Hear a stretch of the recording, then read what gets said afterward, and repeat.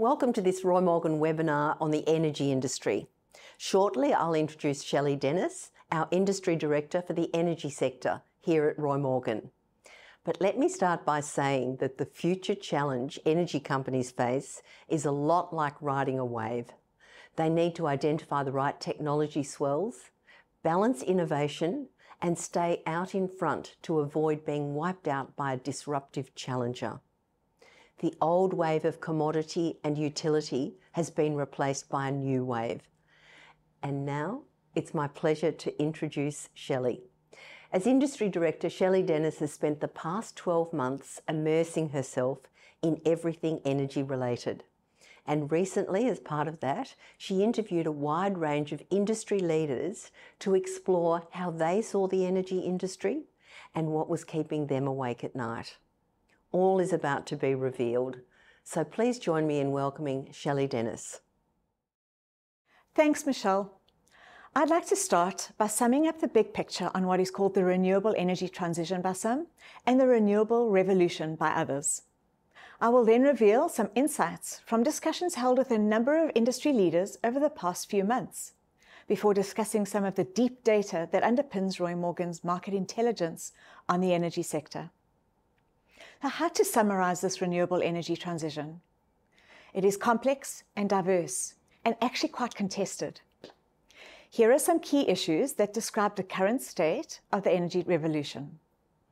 In the face of escalating climate change concerns, decarbonation is and will continue to be a significant priority. Advanced energy storage solutions, such as next-generation batteries, green hydrogen, and gravity storage help overcome intermittency and grid stability of renewable energy. Decentralized energy networks are essential in the local renewable energy production, such as residential solar panels and advanced storage. Energy consumers will increasingly become energy generators for themselves, for local communities, and for the grid. The energy industry is embracing digital technologies such as smart grids and AI to enhance efficiency, reliability, and grid management. Advanced sensors, real-time data analytics, and automation allow for more accurate demand, optimized energy, and rapid response to grid disruptions.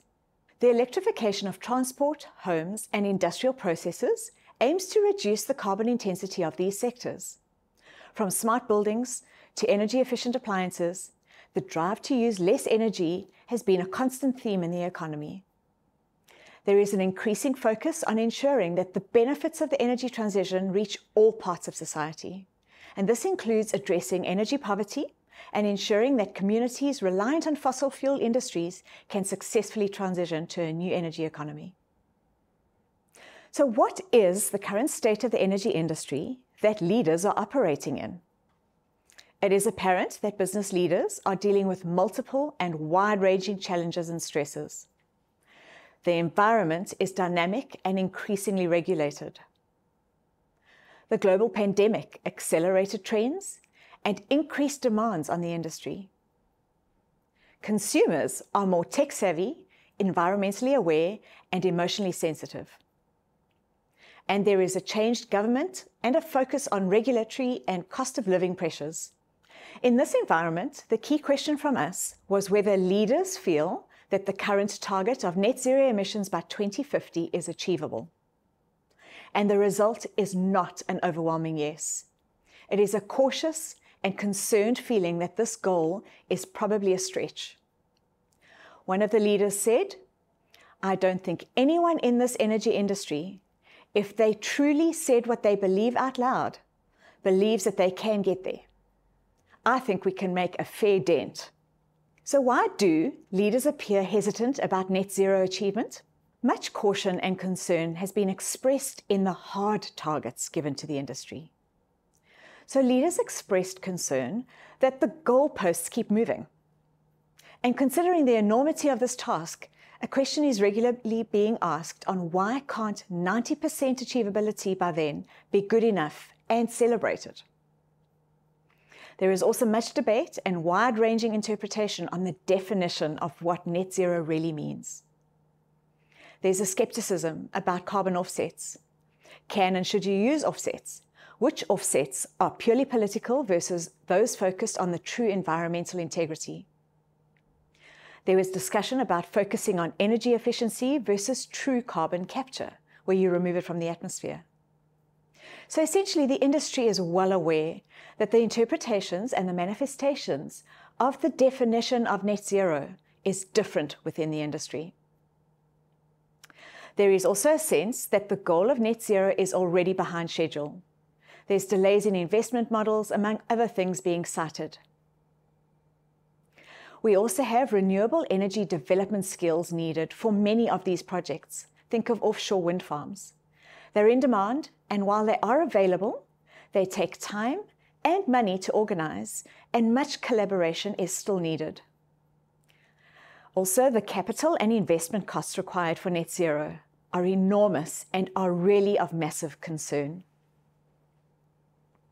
So what leaders in the industry do agree on is that there is a need to balance renewables, costs, and energy stability. The balance of these three things are what keep leaders awake at night. So there's sustainability, there's affordability, and there's reliability. We need a balanced approach and not sustainability at all costs. So, having discussed some of the industry concerns around renewables at the top of this pyramid and the achievement of net zero, let me now share what industry leaders think about the other two pillars. So this industry is highly focused on stability. Stability of the overall generation portfolio needs to come from ensuring supply security. Among a range of other examples, these can involve renewable energy generation increasing at the same rate that fossil fuel generation is being removed. Storage capacity for all of this energy has to be ramped up to meet the increased production. Fail-safe options need to be available until the system is stable.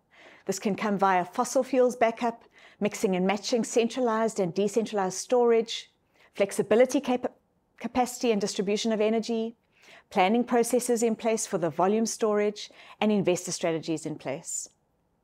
There's also a need to get consumers involved and not just rely on government and industry to reach their targets.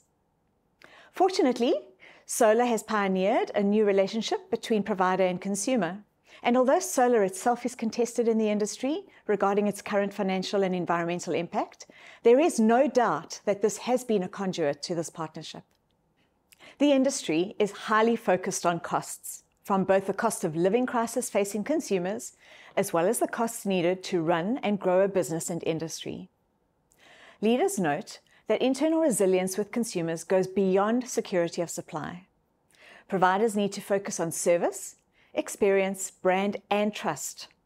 And more specifically, they need to manage distrust. This is all within the context of consumer insights and the cost of living environment.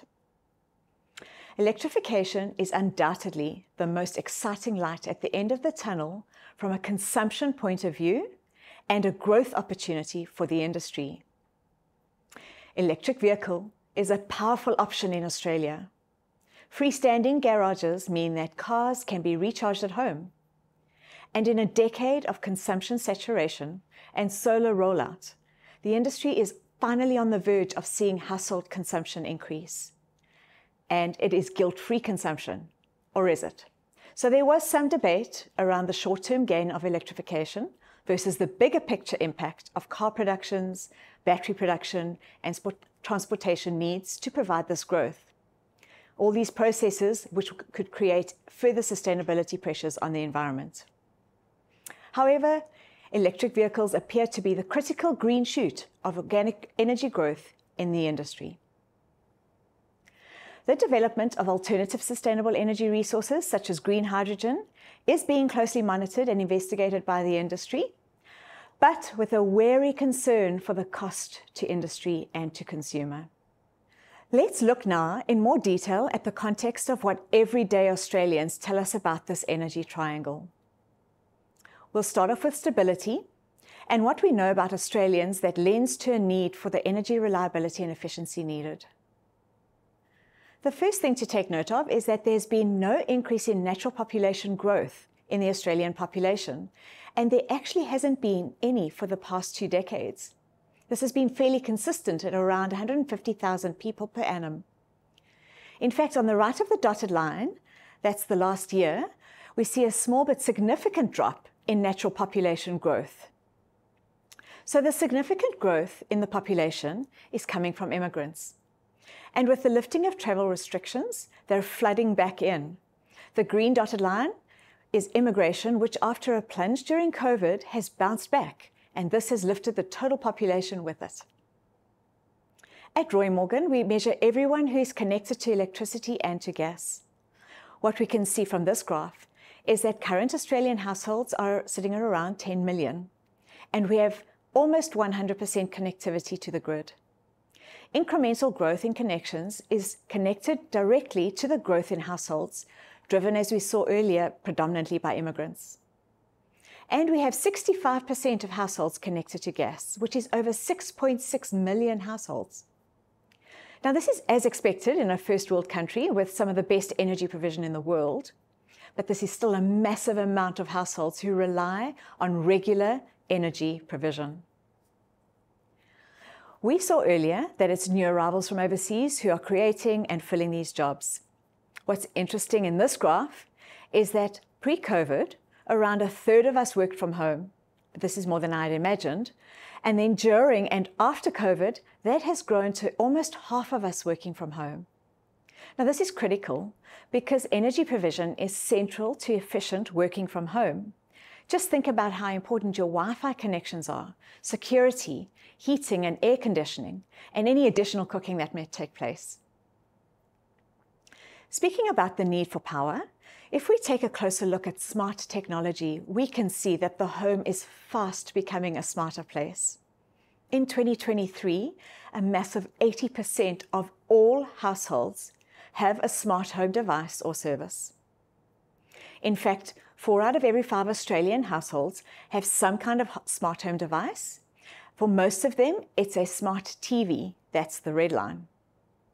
When we take smart TVs out of the equation, the number of Australian households with smart home items currently sits at around 40%. This is a massive 10% up on 2 years ago. The growth even in the last year across all smart home item ownership is undeniable. And I'm not sure if we're getting any smarter, but our home environment sure appears to be. Penetration of smart home items continues to increase across all of these categories. And further to this, 1 in 5 Australians now have internet-connected home security systems that they check regularly online, a trend that appears to be increasing significantly. And every one of these devices that I've spoken about relies on a robust, reliable, and efficient energy system. Now let's move on to what Australians tell us about the economy and what their concerns are. How Australians feel is just as important, if not more important, than how they behave. We have less than 30% of Australians thinking that the economy is improving. That is compared to almost half, 46.8%, only 1 year ago. Australians are feeling significantly less financially stable than they did a year ago. And unsurprisingly, we see that many, although not all, are consciously cutting down on their spending. So we're in a cost of living squeeze, and at least 2/3 of the population are looking for deals. The switching of energy providers also saw a significant increase in 2022. This was unsurprising given the war in the Ukraine and the energy price hikes of the mid-2020s. This is what drove the churn. What we can see in this slide is that switchers are really very economically sensitive and they're actively searching for alternatives. Those who changed electricity providers in the past year are almost 40% more likely than the total population to look at price comparison websites. And they're more than 20% more likely to look at ratings and reviews before purchasing. And this price sensitivity has increased for these switchers in 2022 compared to the previous year. There is no doubt that electricity churners are looking carefully at cost options. So moving on from cost, what do Australians tell us about sustainability and what their concerns are? We can see that more than 90% of Australians try to recycle. sustainability has definitely permeated society. Almost 8 in 10 are feeling the pressure to act now and to help the environment. However, we can see as well that 3/4 of the population feel that environmentally friendly products are overpriced. The fear of having to pay more is always top of mind. We have more than 30% penetration of some form of solar energy in Australia. This is incredibly substantial. More than 40% of Australians now say they would consider buying a fully electric vehicle. And hybrid vehicles are even more attractive to Australians, with 57.8% saying they would consider a hybrid. This is certainly reinforcing leaders' sentiment that Australian EV is the green shoot of that industry. So we have seen that energy leaders want to make a difference. They are committed to doing everything in their power to achieving net zero, and doing so in a way that balances with market and business costs, and at the same time maintaining a stable grid. So what is standing in the way of the industry? What is standing in the way of them feeling energized and optimistic? What is standing in their way at the very time that they're having an opportunity to participate in the largest energy disruption that the world has ever and possibly will ever experience? The first thing is regulation. Leaders believe that the substantial amount of regulation is impeding creativity, innovation, and future planning.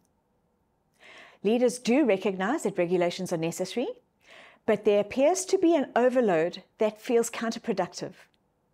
They believe too much regulation actually makes it difficult to make confident decisions because government is getting involved in pricing decisions, and price fixing comes with complications and not always solutions.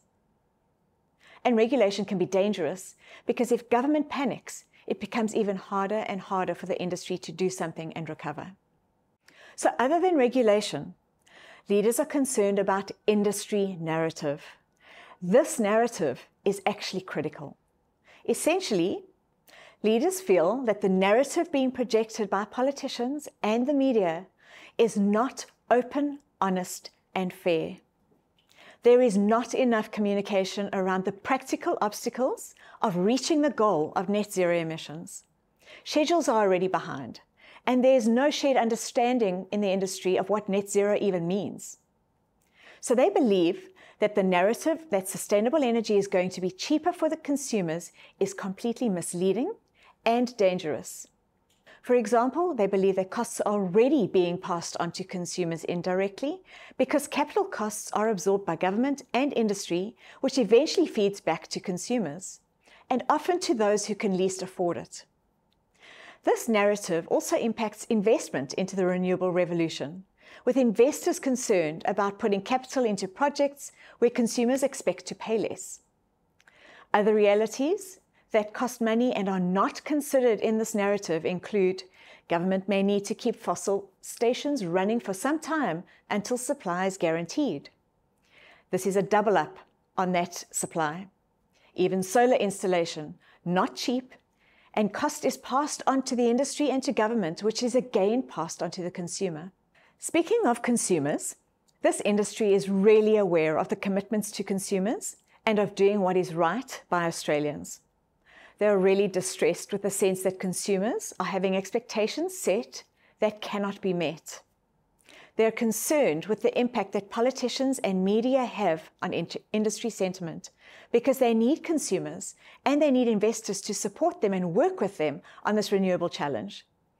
They have a desire to empower and enable customers and to provide them with different product options.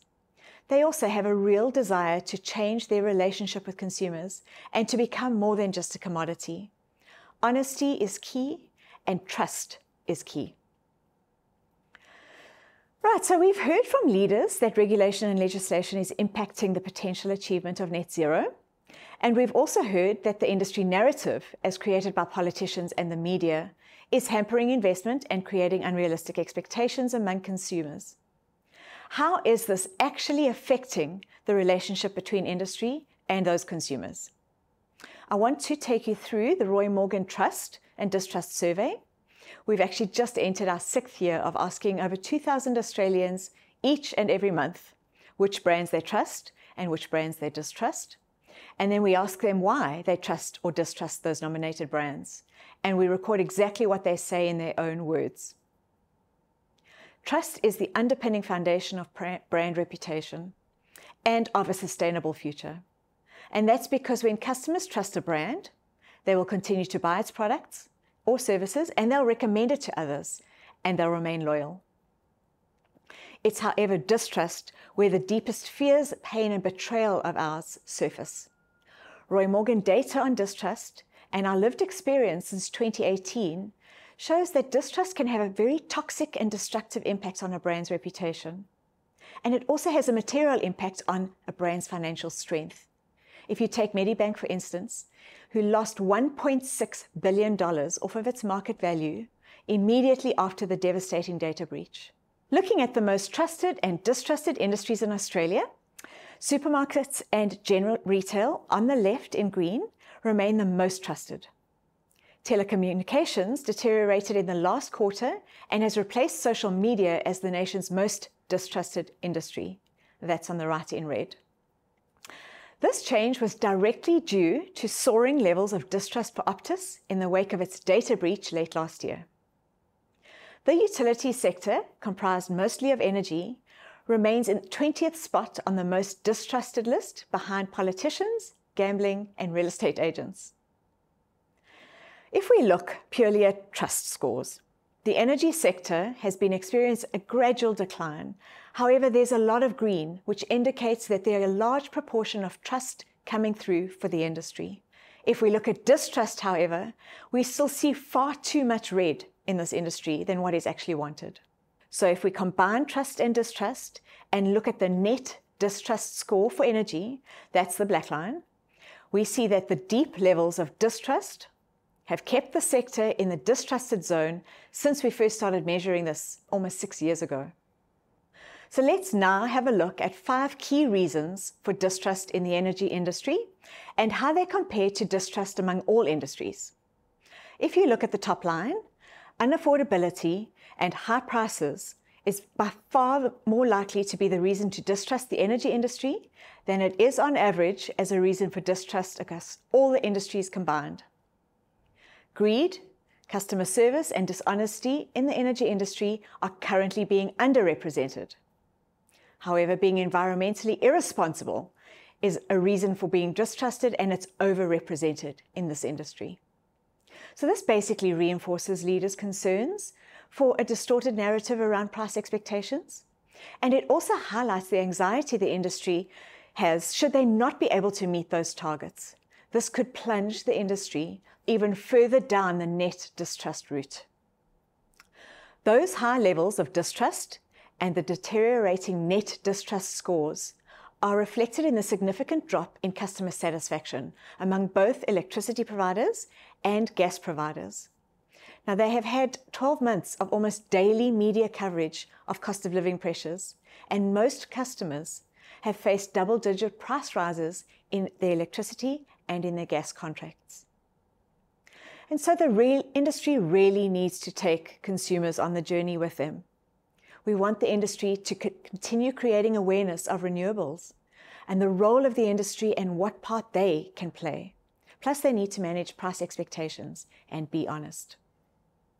The industry needs to engage consumers digitally and beyond, and this has never been more important and more appropriate. They need to continue building trust and decrease distrust. They need to consider consumers' overall eco-aspirations and lifestyle, and this in the context of greater societal issues such as the cost of living. And they need to educate consumers on energy solutions in their own homes. We really need to advocate to consumers for an industry undergoing overwhelming transition. And on that note, I would like to hand back over to Michele, who will be discussing some future thoughts for the industry. Thanks, Shelley. That was just fantastic. Now, at Roy Morgan, of course, we're a research company, and we ask more than 60,000 Australians each and every year all about themselves, what they think, how they feel, how they spend their dollars and their days. So we have a really good sense of the current status quo for people. but we also look to the future. For example, we have an always-on AI forecasting engine that predicts retail spending across every category, at least a year in advance. And our data and social scientists are constantly collating category trends and looking for likely disruptions. So to wrap up today's session, I'm going to share a few of those forward-looking insights with a focus on energy. So the move to sustainable energy and to a decarbonised environment is well underway already. But what does the future hold in store for us? Well, here are a few of my favourite predictions. We will likely harvest energy from diverse, novel sources. Think of energy producing paint that transforms buildings into power generators, or technologies that capture energy from human movement, heat, or even Wi-Fi signals. The advent of quantum computing could introduce new generation and storage methods that we can't even conceive of with traditional science. And as space exploration and commercialisation progress, we may harness the sun's power directly from space. Solar panels in orbit could collect energy unobstructed by the Earth's atmosphere or weather, and then beam it down to ground stations. And nanotechnology will create ultra-efficient solar panels, revolutionary battery technology, or materials that enhance energy efficiency in buildings and manufacturing processes. And finally, we can expect widespread transmission of power wirelessly over long distances, whether using microwaves, lasers, or other techniques. This will liberate devices from batteries and power cords. So that brings this short webinar to a close. Contact Roy Morgan for more insights on the energy sector. Just ask Roy Morgan. And don't miss our previous and upcoming webinars. We bring them to you on telecommunications and other industries. And we'll also bring you the latest results on trust and distrust, sharing some of the best and worst practice examples and how the different sectors are performing. You're also welcome to subscribe to our YouTube channel for a whole range of these and other Roy Morgan data and insights. Thank you for the opportunity to share these insights with you today. See you next time.